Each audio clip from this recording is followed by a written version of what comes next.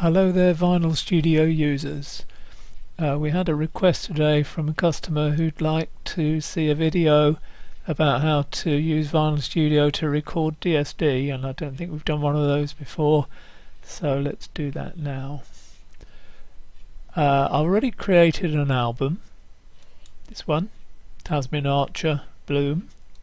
How you do that is covered in another video on this channel, so I won't go into that here.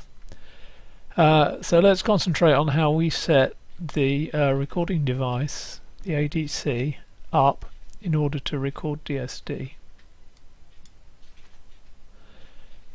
So this is on Windows and I'm recording via ASIO, that's generally the best bit, and this is my ASIO driver, which equates to the device I want to record from.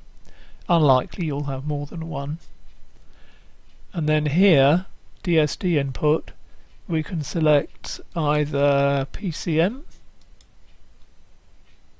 which would be the default, and probably what most people use, or we can select DSD, various DSD rates, 1, 2, 4 and 8 times. Let's go for 1, and then we have a pop-up here which won't apply to everyone, but if you have an RME device you need to select DSD on the front panel. If you don't have an RME device you can suppress the message in future, so let's do that. Okay, so we should be all set up now. So let's just have a blast of music to check that it's working. Here we go. Tasman, take it away. Am I a part of the latest thing? All the latest thing you let go. Alright, so that all sounds promising. You'll notice that this slider here just to the right of the yellow box is disabled. That's because most DSD recording devices don't allow control over the input level. So that's something you're going to have to live with.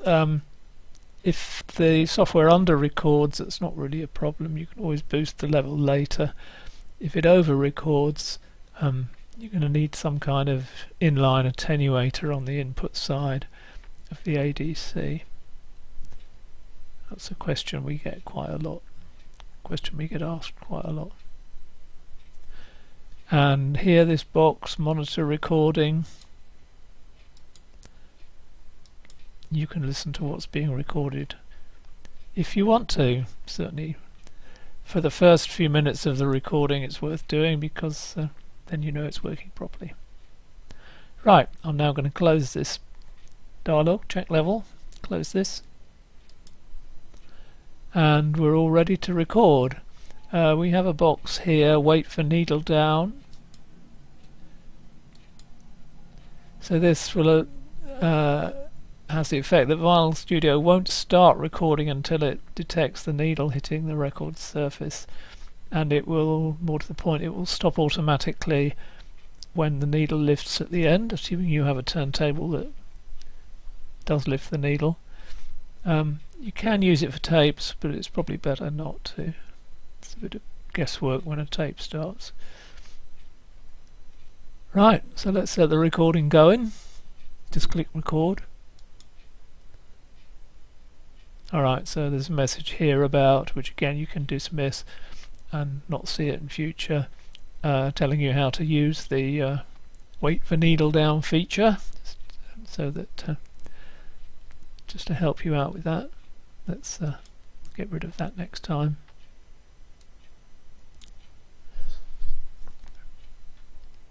Okay, so now in the yellow box it says waiting for needle down, so now I'm going to start the music playing.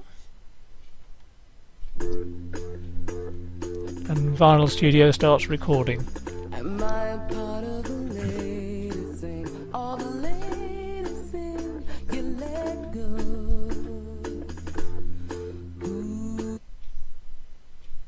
Okay, so I've now stop the music, stop the input. VinylStudio detects that, and well, it pauses rather than stops because I've got it configured to do that. You can configure it in one of two ways.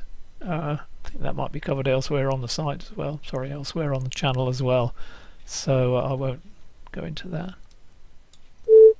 So I'm just going to stop manually. And that's it. Recording is complete. And you can go on and work with it using various tools in VinylStudio. Again, there are videos on this channel that describe those in more detail. And that's that, I think. I hope it all works out for you. Bye bye.